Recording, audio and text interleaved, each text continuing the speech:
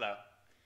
In this lecture, I'm going to do what I can to take the bull by the horn, so to speak, and really confront the problem of freedom head on. In the last lecture, I indicated a number of problems that should give us some kind of hesitation or really serious doubt as to our naive belief in the freedom that we seem to possess, that we experience ourselves to have.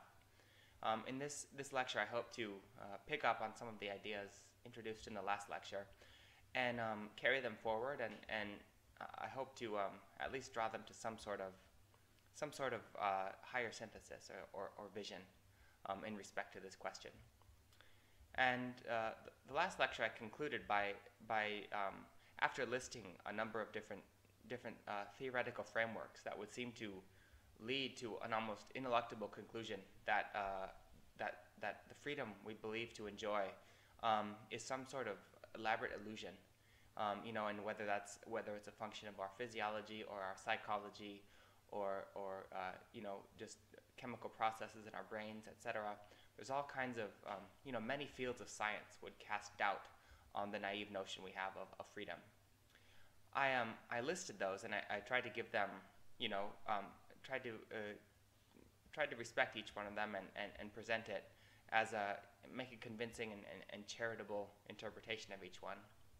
I indicated, though, at the end of the last lecture that just because of these very patent and seemingly convincing objections to freedom, it's a little bit premature to merely throw up our hands and capitulate to the conclusion that in fact again somehow that we are in fact mere automata, and that we're controlled by processes outside of our control ultimately.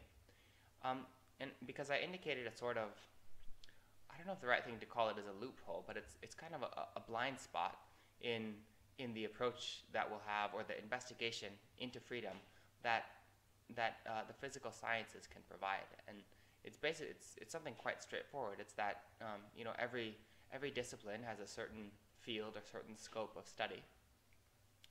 And I indicated it might be, or I suggested at least, it might be the case that a concept like freedom is simply doesn't fall within the purview of the physical sciences, and so it's not a surprise if they can't account for it. And in fact, that's exactly what we would expect from the sciences whose field of inquiry is basically proscribes questions of immaterial things like freedom, for example. By immaterial thing, I just mean freedom is never something you could quantify or measure in a laboratory, etc.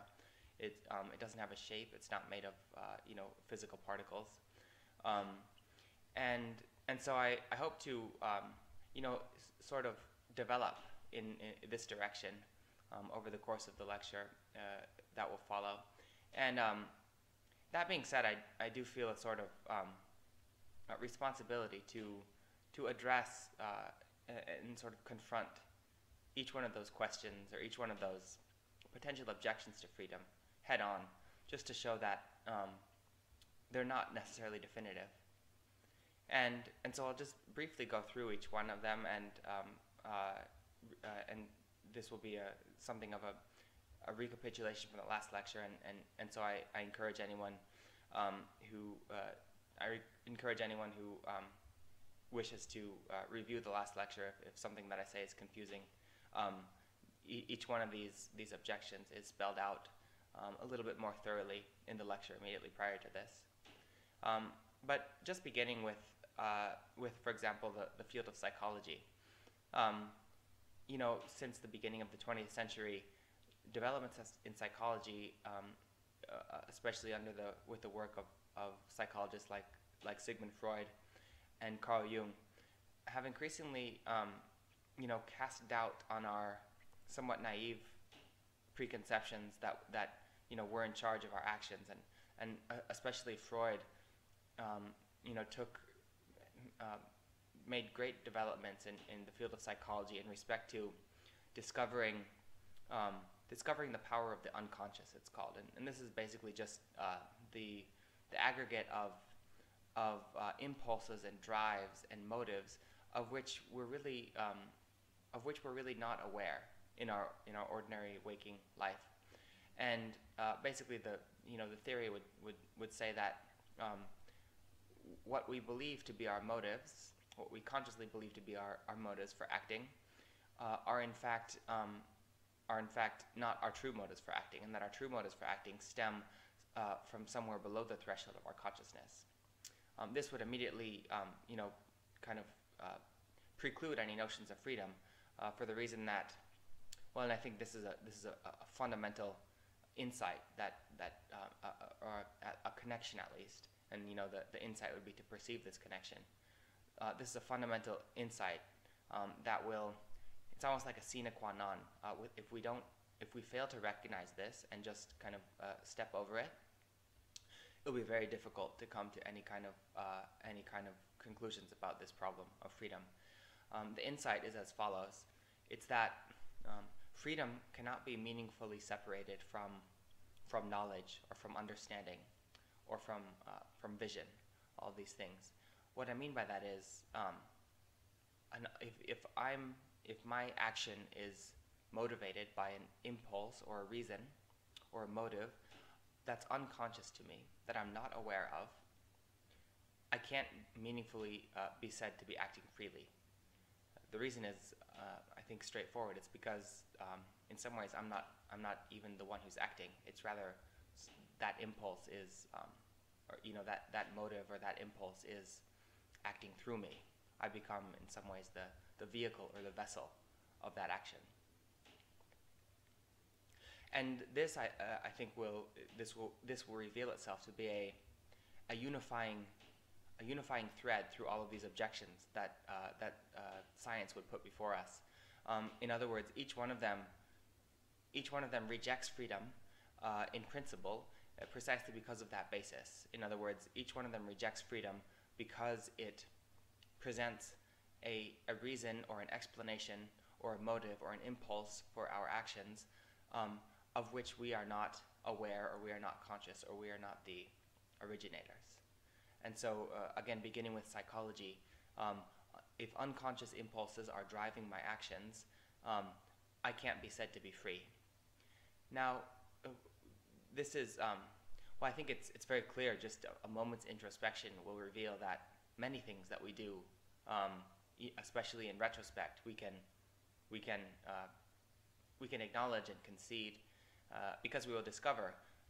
So we can concede that many of our actions are indeed motivated by unconscious impulses, and the reason is because we can, in retrospect, when we reflect on something, we often discover that that again the origin of that deed was something that we weren't aware of, that we weren't conscious of. Simple things too, like obviously physiological processes, but also simple and basic things. Maybe simple isn't the right word. They can be exceedingly complex, and many things that we do are too complex for us to manage freely, as it were. And by freely, I mean, of course, with consciousness. Things like breathing and speaking, and the way that I'm, as I try to express my meanings here, I'm always in some ways forming and articulating my meanings through language. But the grammar of my own language is mostly, it's something opaque to me almost if I try to comprehend it analytically or consciously. These are all examples of processes that I'm more or less unconscious of. It goes much further, obviously. If I think that I'm free to take a drink of water when I'm thirsty, I might be flattering myself. Again, it might be that the motive for the drink of water came from, basically a physiological urge, and it would have been an expression of my freedom, or a demonstration of my freedom to abstain from the water. That's a kind of simple example, but I think it can serve to illuminate the fundamental distinction that we have to draw between, to really understand freedom. I offered one sort of fundamental, or one pillar of our understanding of freedom, and that is we have to be able to see it together with consciousness or together with knowledge. In other words, the will has to act together with consciousness, and that's how we can conceptualize freedom. I indicated in the last lecture that free will, to think of free will and to call freedom by that term, it's a little bit misleading because in principle the will isn't really either free or unfree. The will is always, like an action or a deed, or the will is always just doing what it does. And if we want to answer the question of whether it's free or not, this will be a question that we have to settle. It's consciousness settling this question with itself, and the measure of the freedom of the will is really not a measure of the will so much as a measure of the degree to which consciousness has kind of interpenetrated with or illuminated the will. So that's related to the idea of freedom cannot be thought of separately from understanding or knowledge of our motives for acting. This was, I suggested, this is one basic pillar for our that will support any kind of ultimate insight or understanding that we attain as to the nature of freedom. I want to offer a second one now. This is a good invitation to offer a second one, and that is that it's fundamental to distinguish between freedom as being able to do what I want and freedom as being conscious of my reasons for doing one thing or the other, and again, especially at the beginning. So in the initial stages of inquiry into freedom, we really discover that the entry point into freedom actually lies in the freedom to not to do what we want. The freedom, rather than thinking of free will, to think of free won't. And so our entry point into freedom lies in actually refraining from doing what we want, because it's only then that we're able to differentiate ourselves and our center of agency from all of these unconscious drives and physiological impulses. I gave the simple example of a drink of water, but I imagine that everyone's imagination can carry it much further and come up with many more examples. And so again, in some ways we first establish our freedom on the grounds of abstinence or restraint from carrying out these desires. The reason that this is such an important this distinction is such an important pillar is because, and as I indicated in the last video, we don't decide on our desires. We don't decide our wants. We might imagine that freedom means being able to do what I want, but this is very myopic and naive, because it should be very obvious that that my wants, that I didn't get to want my wants. I didn't get to decide my wants. My wants just in some way, they just sort of show up, and they actually kind of enlist me to carry out their their motives. In other words, I almost indenture myself to my wants until I'm able to abstain from carrying them out. And so again, this is the it's like the initial spark of the fire of freedom, so to speak. Actually, it comes up with a kind of friction it's like flint, like a friction that creates a spark when I take a stand against the drives and wants that I have, and it creates the initial spark of freedom. And so again, just returning to the objection though that psychology would offer, that depth psychology, that our reasons for acting are stemming, kind of bubbling up from the depths of the psyche. It's very clear that many of our actions are that way, but I think it should be just as clear that some of them are not. And a single objection is enough to at least provide it's enough to provide some sort of clearing for the possibility of freedom. And so I think it should be self-evident that in some way the fact that we even have the concept of freedom, or that we could even wonder about this question, is a kind of reductio ad absurdum to imagine that that an unconscious drive is behind a sort, posing a philosophical question like this. Um, you know, you might at first you might say that, but the trouble is, where would our concept or our understanding, how would we even know what we're talking about when we use the word freedom, if there were nothing in our experience that could have given us that concept? Like, where did it come from?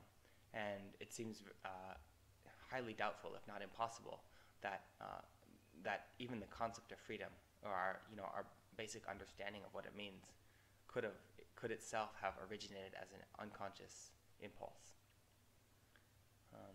And so just moving to another, moving from an objection in psychology, we could also imagine, this is, it's related, it's sort of psychology, but we could imagine, objections from fields like sociology and economics, and these would be more in respect to almost like objections on the basis of probability or statistics. And we know that sociologists and economists, they can predict human behavior almost to the card, with uncanny accuracy.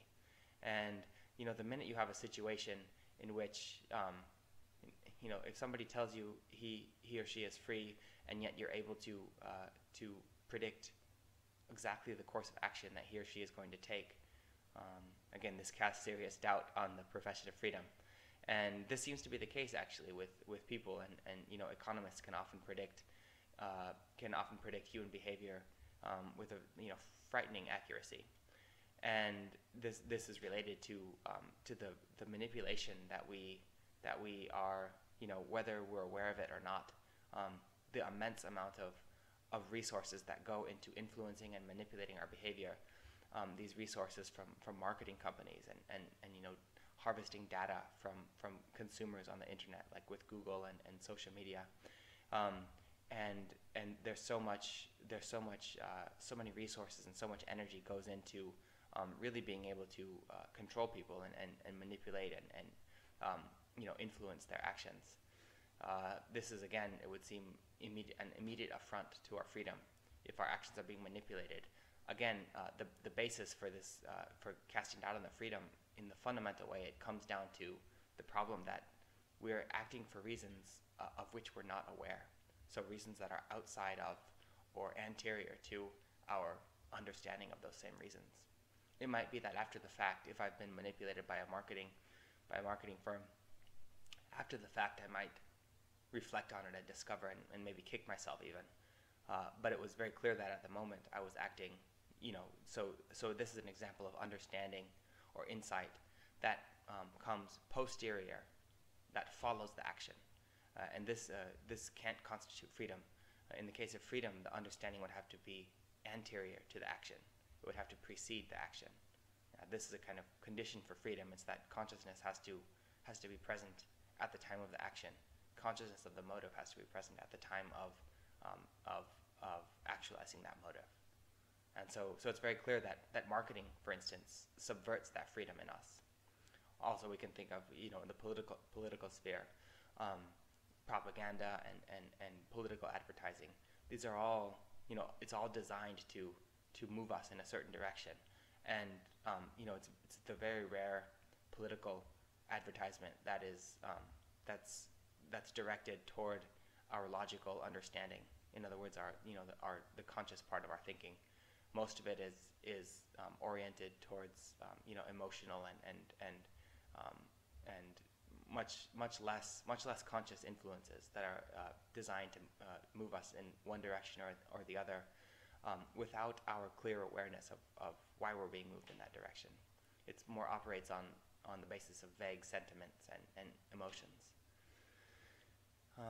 But again, we have a situation. So again, it would cast serious doubt on our belief in freedom or our experience of freedom, if it's true that we can be manipulated to such a high degree.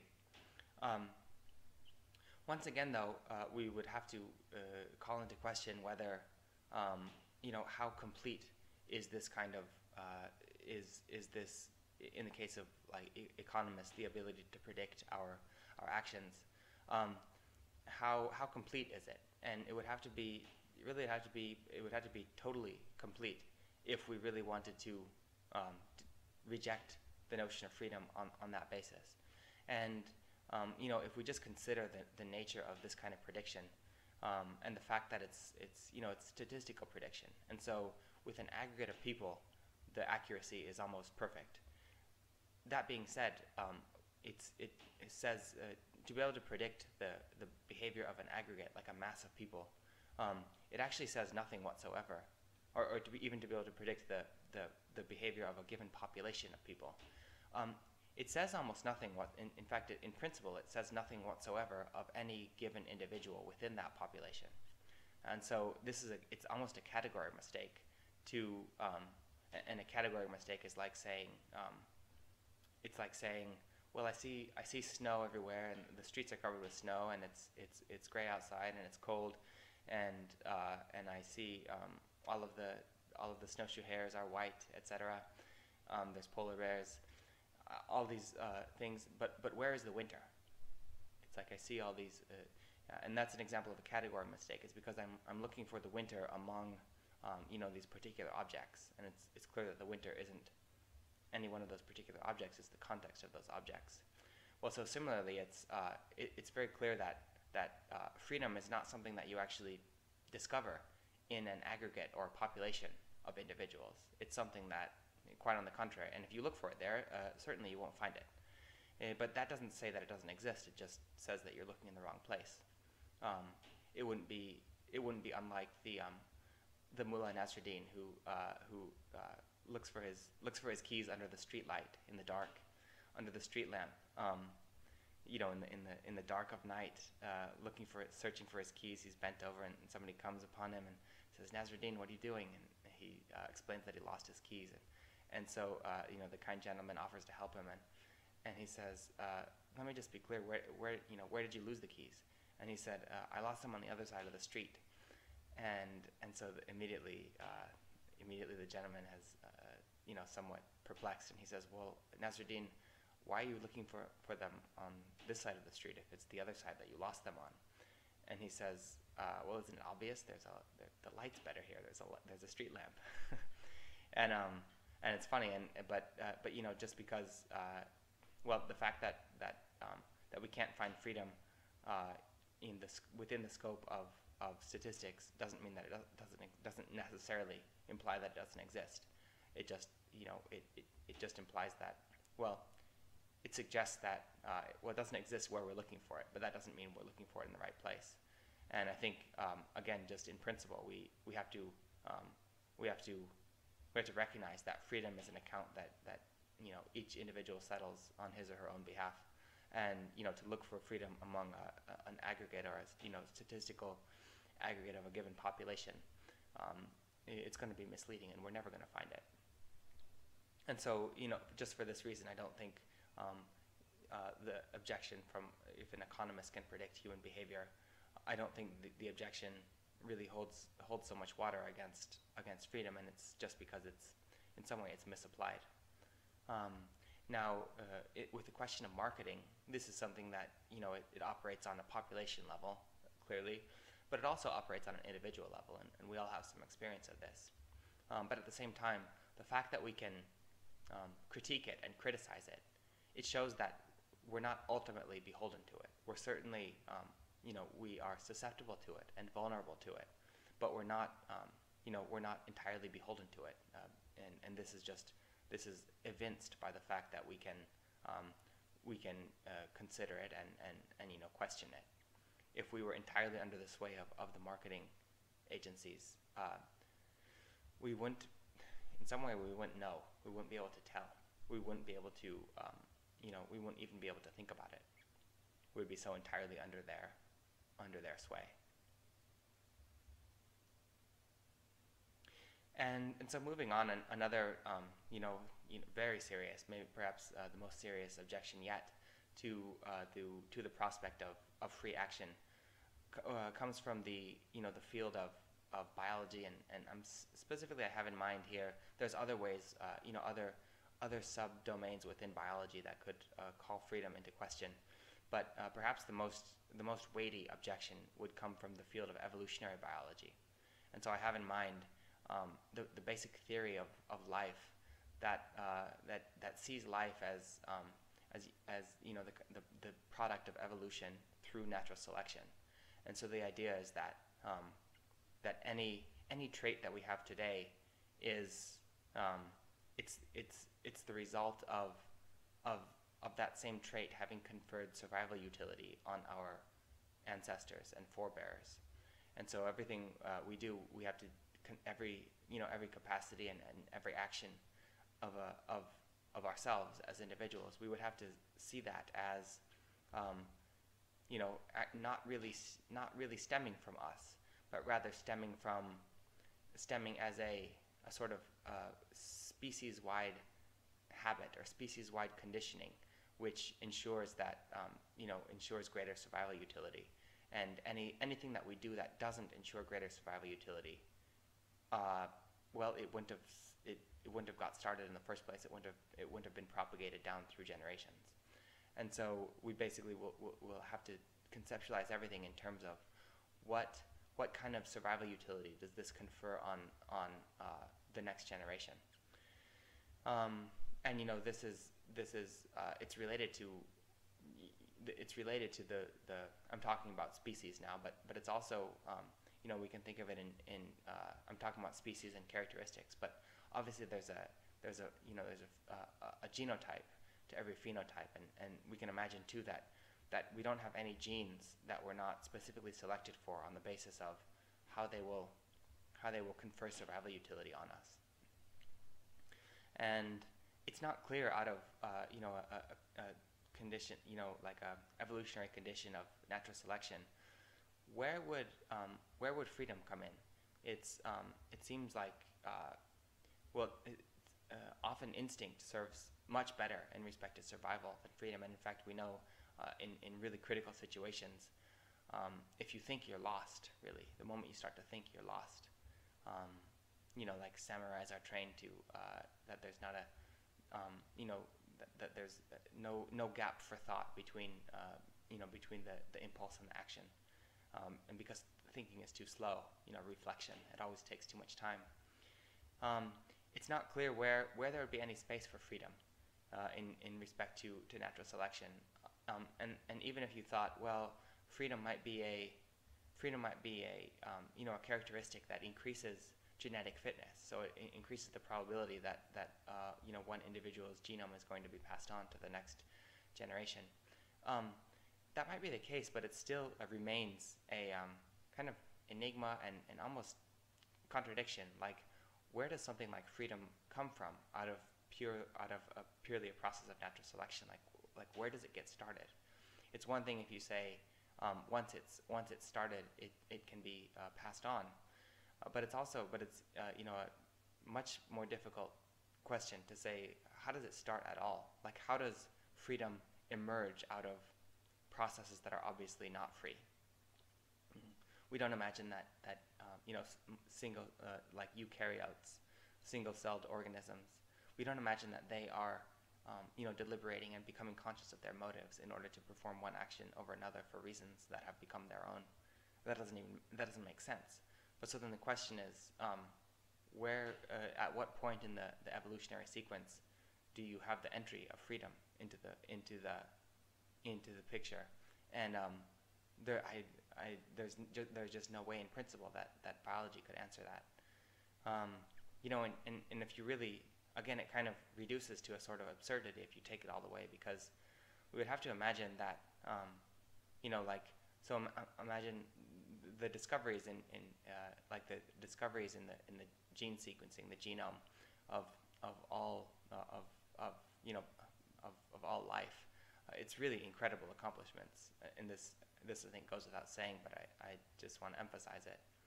At the same time, you have to say at some point it fails to account for some really essential pieces in respect to a comprehensive understanding of life, and especially our own lives.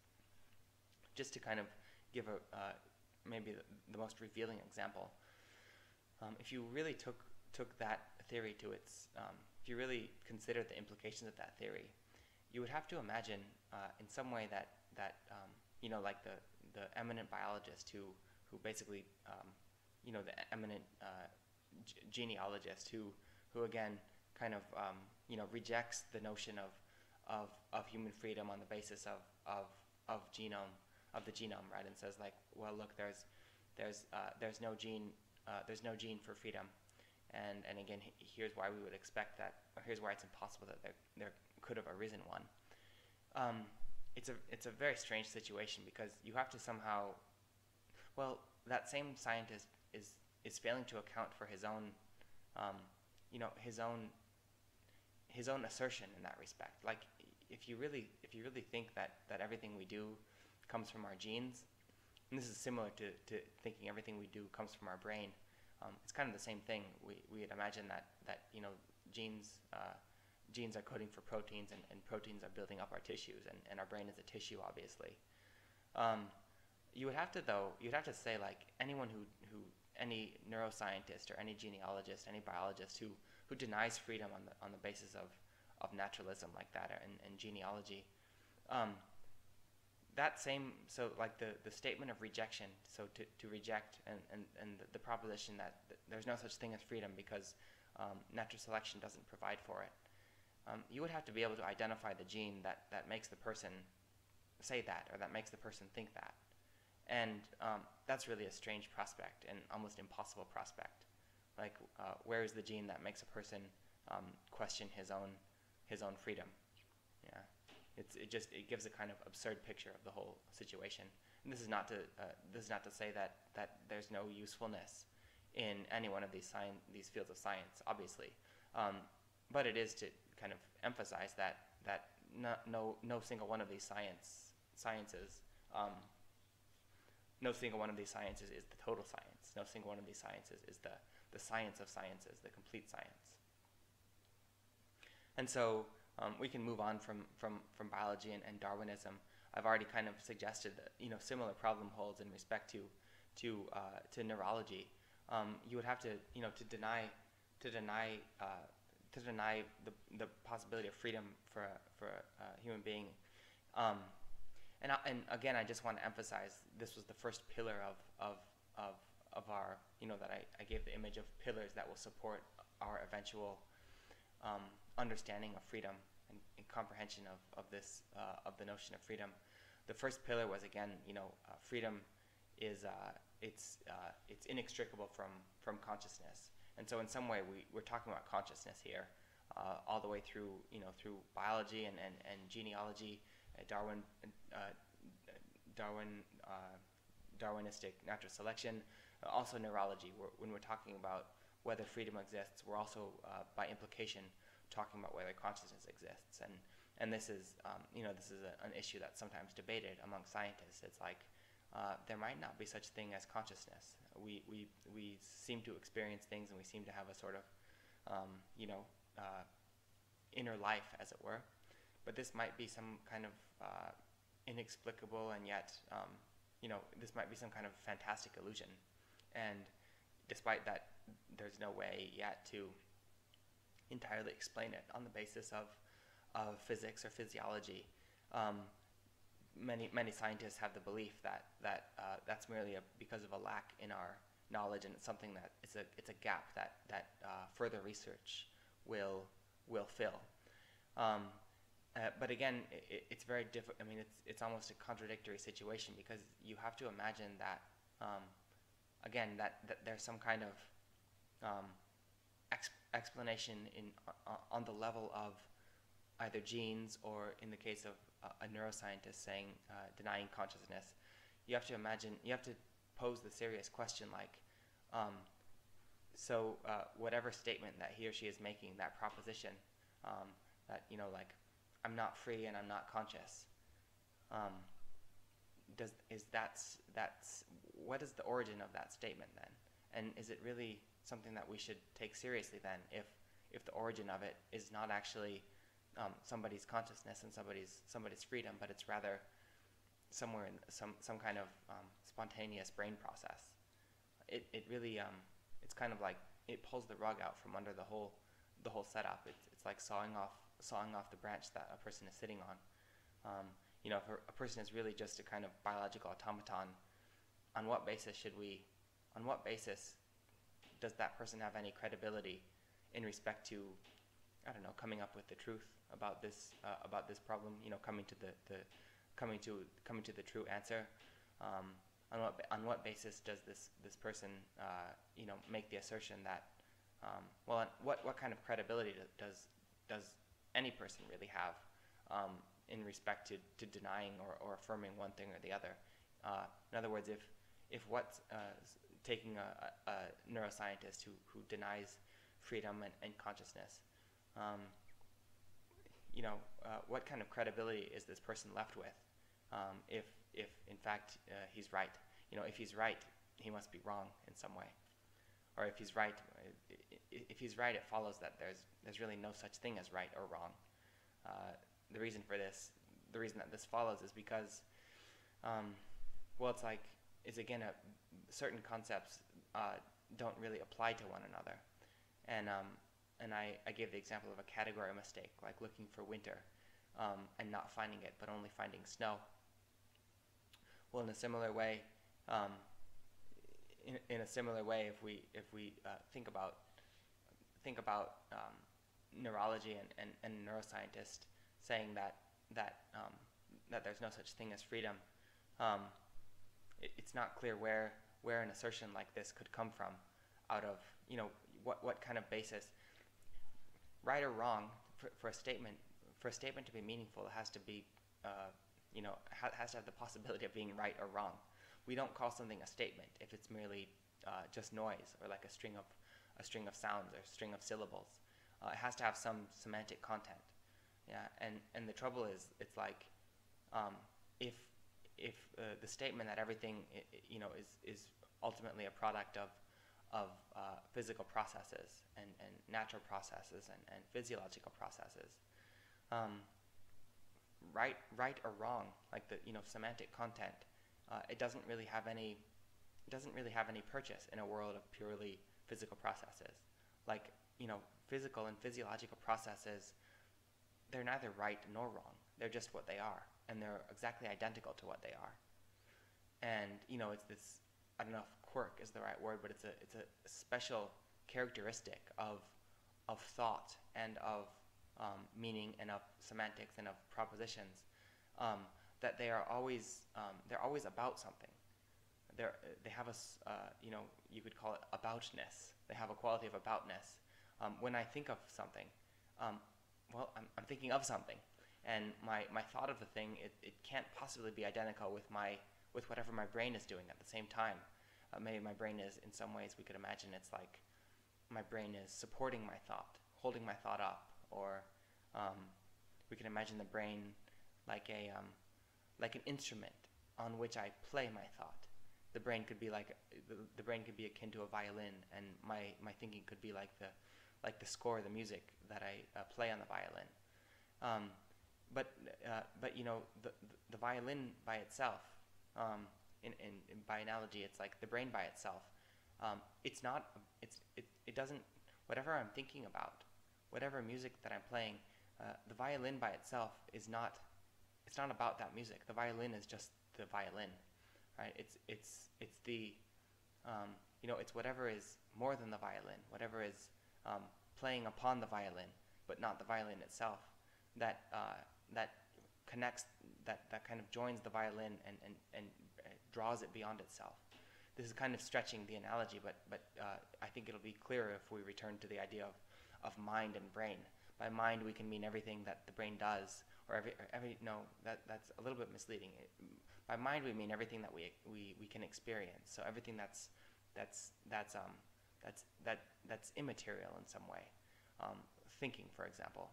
And we can imagine that in some way the brain serves as a support or an instrument for it, but they're not the same thing. The brain is not the same thing as the mind. And again, if a fundamental distinction that will immediately reveal that they're not the same thing, despite that they might be related, is the fact that the brain it's a physical object, and it performs physical and physiological processes. and those physical and physiological processes, they cannot be right or wrong, they cannot be correct or incorrect, they cannot be about anything, they're just what they are. You could not come up with a greater contrast between a situation like that and a situation that we find in the mind, because that's in some way the basic question in respect to our mental processes, like questions of correctness, and they're always about something. Thinking is always about things or objects or ideas or propositions, and you know, it's obvious. I mean, it's self-evident that thinking in principle is how we discover rightness and wrongness and correctness and incorrectness. It's how we formulate those concepts in the first place. And so this is it's a kind of, you know, fundamental cleft here. That's probably sufficient to say about neurology. I'll just add one thing. It's, you know, I've suggested this in the last lecture, that there's been a number of experiments now, and this was beginning in the 1980s, and neuroscientists were able to show, the most famous one was in the 1980s. The scientist was named Benjamin Libet, and he was able to show that people's brains in some way disclose or reveal a decision that they will make before they are in fact conscious of that same decision. And again, this would immediately seem to subvert any notion of freedom, because if my brain is making the decision before I am, it's not really a decision after all. It's my brain operating, and it's me under the illusion that I'm making decisions. But again, the fundamental reason that it would seem to refute freedom is because my reason for acting is a reason of which I'm not aware, or a reason of which I'm not conscious. And you could not ask for a clearer case of this than a situation in which my brain is deciding something before that I'm aware of it. Because again, I have to be awareness of my motive for acting is in some way like the essence of freedom itself, as opposed to thinking of the essence of freedom as being able to do what I want. And we've already kind of considered and rejected that notion. But now, I just as a way to kind of address objections to the conclusions that these experiments might seem to suggest, which again, the basic conclusion would be that, in fact, we're not as free as we think we are, and we're not free at all, because our brains are making the decisions and not us. The difficulty with those kind of experiments is they really fail to differentiate between they don't have a very clear and detailed relief of the concept of freedom itself, and they fail to differentiate, for instance, a distinction that we made right at the outset, which is the difference between freedom as being able to act for reasons that are my own reasons and that I'm conscious of, and acting for no reason. And every one of these experiments, part of the experimental method, is to set up a situation in which a subject is asked to choose between whether it's a red button and a green button, or between two designs or two pieces of patchwork. There was a recent one, and it was like horizontal red lines or vertical green lines, and you had to choose which screen the subject had to choose which screen. The way the experimental design, the method is basically setting up a situation in which a person, unless a person has a very kind of like idiosyncratic disposition towards preferring horizontal lines or vertical lines, or green or red, you basically set up a situation in which almost in which freedom doesn't, it's almost irrelevant. And the reason I say that is because in principle, you've set up a situation that whatever a person chooses, it won't really be for a reason.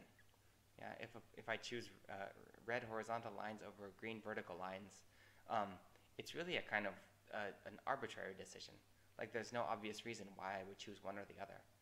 And so it might be, like, in the same way we don't really, the question of freedom doesn't really come to a crisis in respect to simple things like, or basic physiological things like Am I free to blink my eyes or free to take the next breath? Obviously, we'll notice if somebody prevents us from taking the next breath, but it's not a kind of like the philosophical question of freedom doesn't really come up in respect to our physiology. It's much more of an existential or moral question, a question about about value in life, and not just survival, not just physiological persistence. And I think it will be clear in respect to a decision between red stripes and green stripes that it's not a question of there's no reason to choose one or the other. It's not a question of value. And so it's almost what one would expect then. If I don't have a conscious reason, if I don't have a meaningful or existential reason to choose the green stripes or the red stripes, then of course it will be deferred to my physiology and my brain. An impulse in my brain will determine which button my finger presses. Yeah. But again, I think this looks for freedom in a place that you wouldn't expect to discover it in the first place, and sure enough doesn't find it. But it doesn't follow from that freedom doesn't exist. I'll finally address the obvious objections from physics, and they're all kind of it's one basic objection, and it's basically that it's not obvious how freedom would arise out of physics. Yeah. Physics are one thing, and it seems like freedom is a totally different thing. And so if we believe that physics is the basis of reality, we're left kind of scratching our heads as to whether or not it's reasonable to believe our apparent experience of freedom. It's much more complicated than this too, it's much more problematic because again, in the last 100 years, there've been amazing discoveries in the field of quantum mechanics and quantum chromodynamics, and there's just more and more advances. But each one of them, an advance means that basically that scientists, physicists are able with increasing accuracy to predict the evolution of subatomic particles. And again, our bodies are made of those same subatomic particles that apparently follow deterministic processes. Again, if something is entirely predictable, it can't be said to be free at the same time. And so it seems, again, kind of very problematic to try to entertain both the notion that in fact we're free to act, but at the same time, all of our particles are following deterministic evolution of the wave function. Evolution of the wave function means the way that those particles propagate and change over the course of time. And again, this over the last 100 years, physicists have achieved incredible accuracy in respect to their predictions and their understandings of the evolution of particles. And again, these are amazing discoveries, and I don't at all for one second mean to diminish from them. But I do, again, in a similar way to the stand I took in respect to the biological sciences, I think it's very critical to differentiate between and kind of delimit the scope of inquiry of any given field. And I think just from the outset, we should establish that that it's at least possible that physics really doesn't have anything to say about freedom one way or the other, precisely because it's the nature of the field of the discipline of physics, not to really inquire about anything that doesn't lend itself to physical measurement and investigation. Now, if we assume that, well, everything real is also physical, that's something that if somebody says that, that's okay, but that's not any kind of discovery you could make. That's not any kind of scientific conclusion that you would come to. That's not any kind of, it's not something that an investigation or any kind of research would lead you to. Quite on the contrary, it's a postulate or an axiom or a premise that you assume at the beginning, and you assume it as a methodological postulate. You don't prove it, and so there's no reason to there's no reason. It's in fact it's illogical to try to well, to turn a postulate into a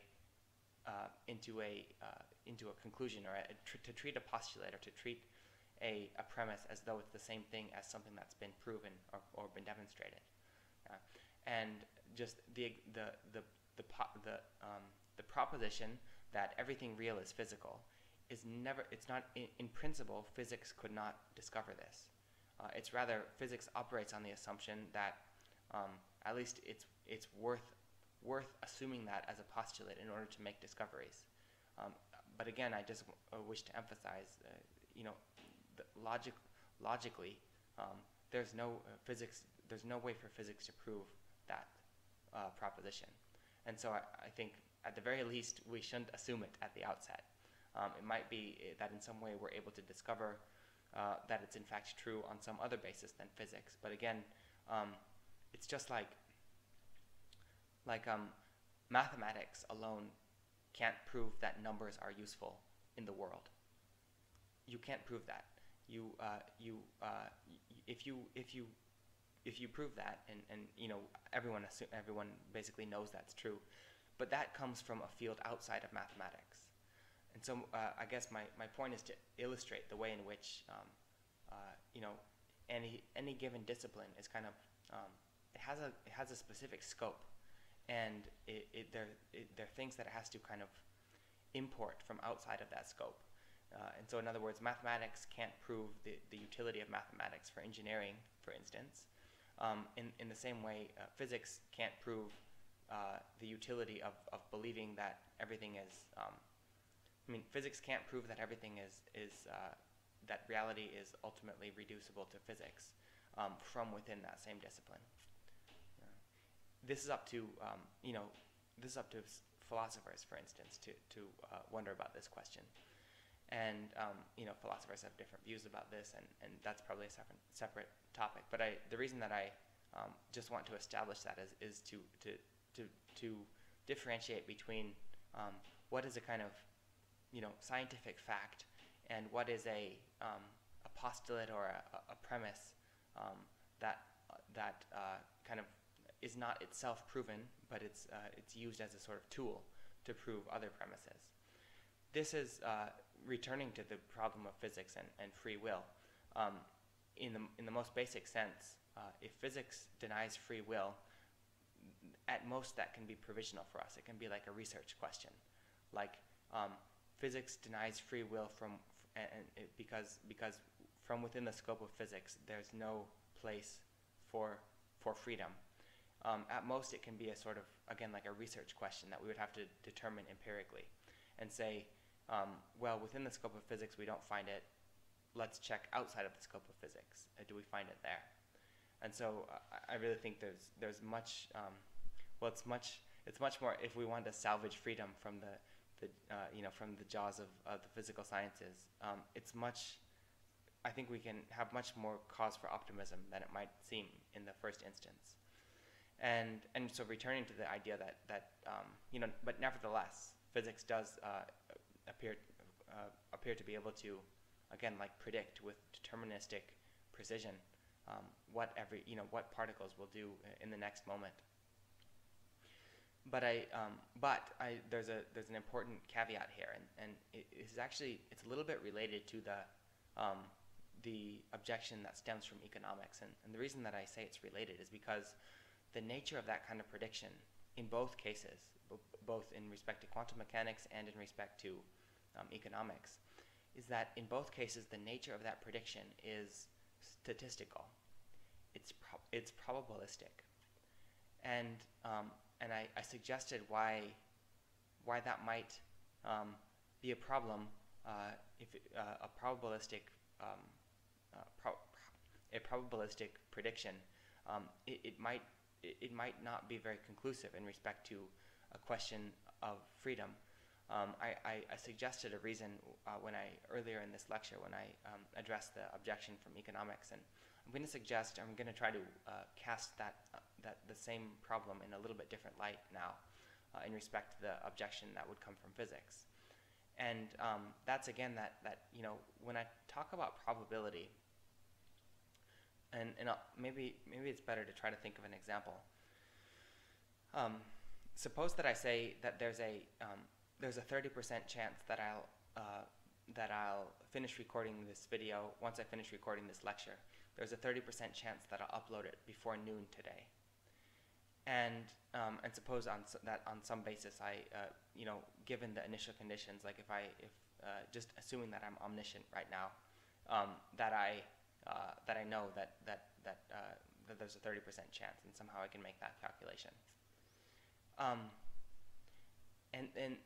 But then suppose that the YouTube platform it kind of malfunctions and the platform goes down, within the next several hours. It's very obvious that in fact it's 100% probability that I won't upload this lecture by noon today. So that's a case of an event that's well, it illustrates the way in which my determinism is actually a function of, how would I say, it's like when I'm able to, with almost perfect accuracy, make a statistical prediction of something, but the trouble is that's not the same thing as what really happens, because what really happens is the function of other things really happening, and so a real event in this case, like the collapse of the YouTube platform. Maybe this is another example. Suppose that I say, suppose that I plan to meet a friend for coffee at a certain coffee shop, and we say there's a 90% chance that we'll meet there, and it's true that there's a 90% chance. But then what it doesn't take into account is that maybe the coffee shop is closed because of coronavirus, for instance. Again, then it's very obvious that despite that my probability might have been entirely accurate, in fact some real event made it the case that again what actually happened is not what the probability suggested would happen. And so there's a difference between again, perfect accuracy in respect to probability and statistics. That's not the same thing as actual events, an actual sequence of events. And so in that case, again, an actual event, it entirely, in an instant, it changed the probability, despite the probability might have been entirely correct, like 90% chance in one case and 30% chance in the other. A single event outside of that had nothing to do with what appeared to be the crux of the issue. Again, a kind of contingency. Affected the probability in a way that it suddenly turned it to 100% one case or the other, and so it's not a question of probability at all anymore. And that just shows the way in which statistics and probability are not the same thing as reality, despite the fact that they might be perfectly accurate. There's a difference between what really happens and a perfectly accurate prediction of what will happen. And so I hope that, I'm confident that at least each one of these, I've kind of offered a counter argument or a counter objection to each one of these substantial objections to the question of freedom that I, again, first mostly introduced in the last video. And I just wish to emphasize that again, all of these examples, they might seem very, very disparate and kind of, totally separate from one another and kind of almost cobbled together from far apart from one another. But I do just want to emphasize the commonality they all share, and that is specifically that each one of them denies freedom on the basis of um, of of offering or suggesting that suggesting motives for our actions or reasons for acting that are outside of our consciousness. In other words, that the action stems from an origin that I play no part in. And the reason that I wish to emphasize this, on one hand, it's to kind of establish and demonstrate the relation between all of the objections that I've noted. The other reason that I wish to emphasize this, though, is by via negativa, like the reverse of that will show us, give us a deep insight into the nature of freedom, the real nature of freedom. So going beyond a naive conception, which imagines it's like freedom is being able to do whatever I want. Freedom is being able to do whatever I want. That's sort of libertarian conception of freedom, we might say. It's like I get to do whatever I want. Nobody, you know, it goes. It's kind of a strange situation because if you really take it all the way, like libertarian freedom, it actually means being able to act for no reasons, and I think it means being able to kind of act arbitrarily, and I think it's worth conceptually establishing that freedom is not the same thing as arbitrariness. And in fact, in some way, it's the opposite of arbitrariness in an important way. Because again, freedom is precisely being able to act for reasons. It's almost like a misapplication of the term freedom to act for no reason.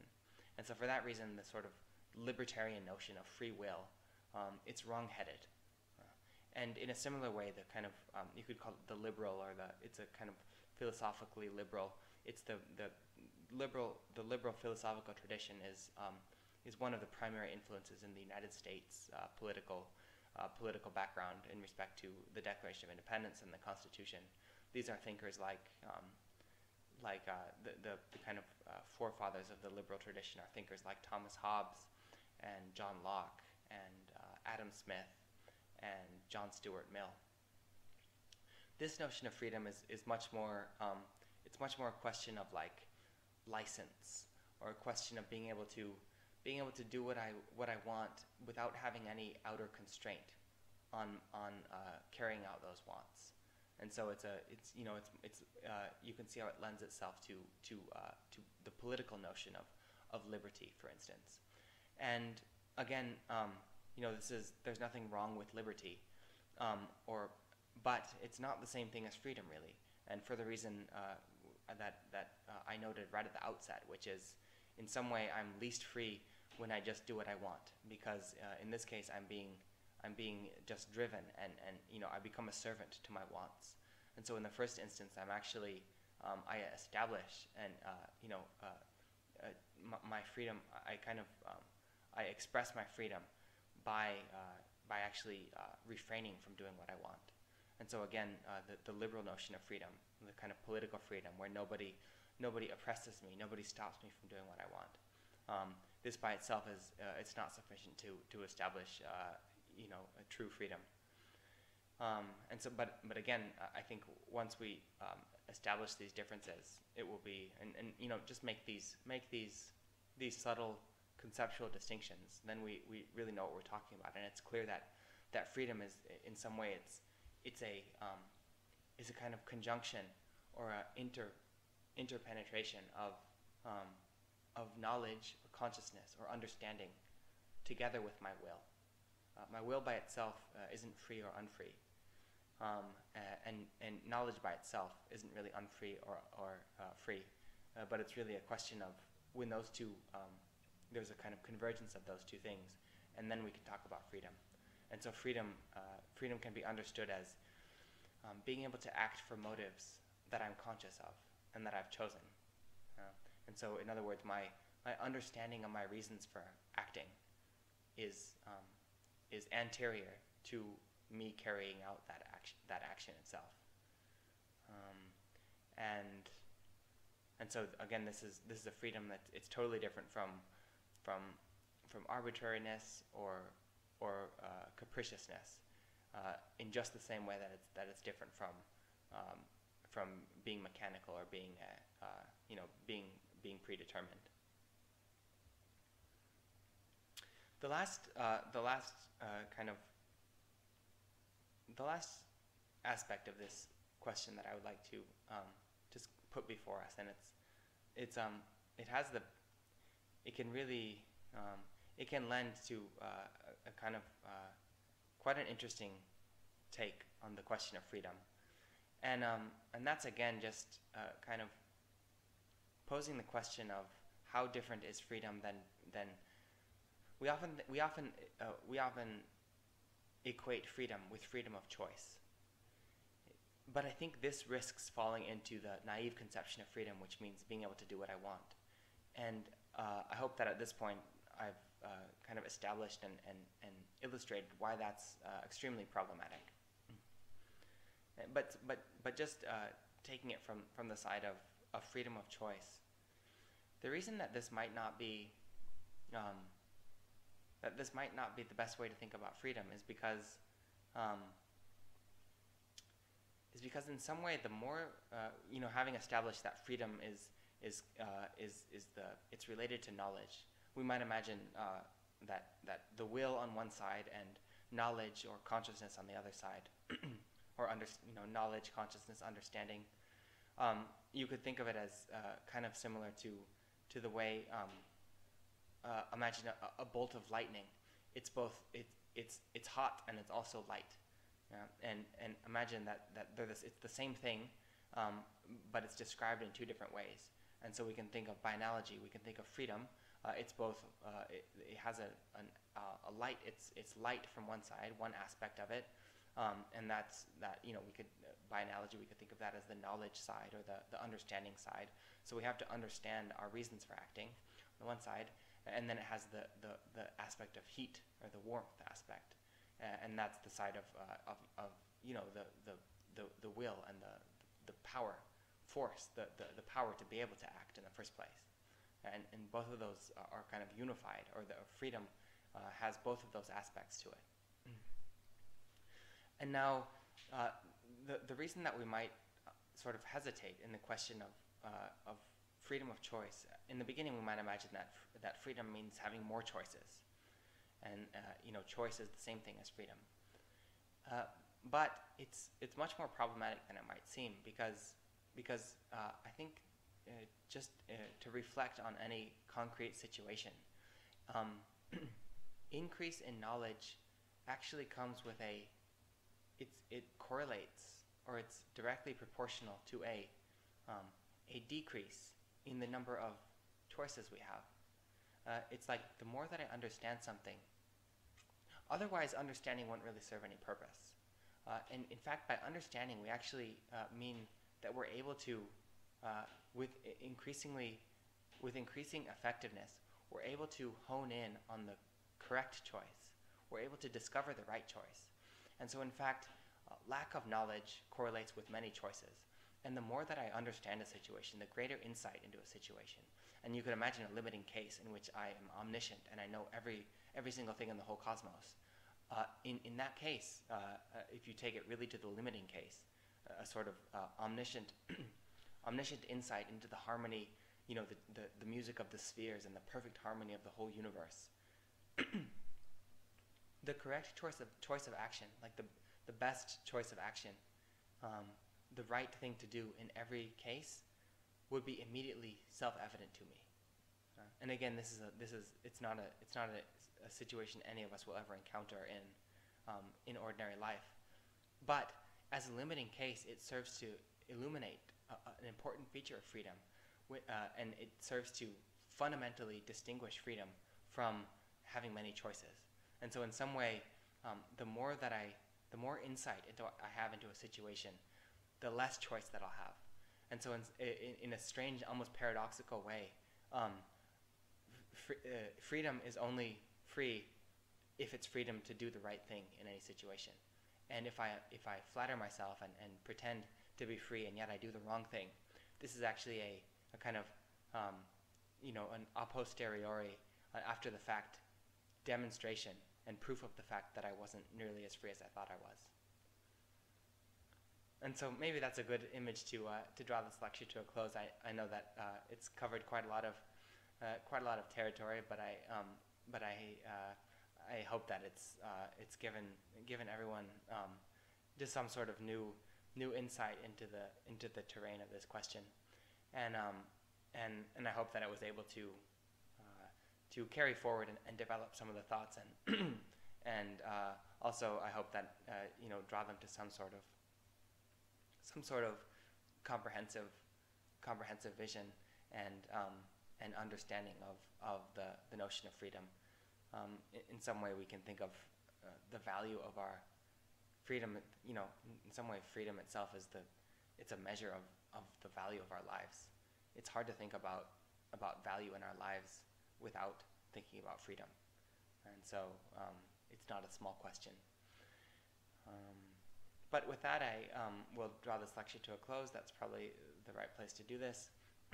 But I, of course, not before wishing everyone the best and thanking everyone for this opportunity to explore these profound and at the same time profound and also lofty questions. And so that will be the end of this lecture. I will cease to record, but not before wishing everyone the very best, and farewell until next time.